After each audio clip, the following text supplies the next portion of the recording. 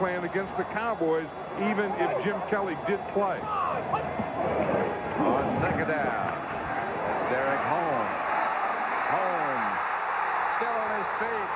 Chased by Deion Sanders and caught by Deion Sanders inside the 10. The Bills will have it first and goal.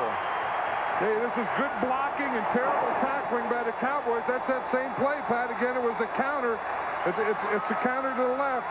And you see it where he's just going to take the counter step, and then he's going to get in behind his right guard and right tackle, and then he leaves him and then makes a cutback right here. Brock Marion has to make a better play than that. Darren Woodson misses the tackle. They didn't have their angles down, and then this is where speed helps the defense. Deion Sanders was able to catch him and come from behind. You see, but the tackling before Deion Sanders gets there is atrocious. Good blocking, though, by the Buffalo Bills.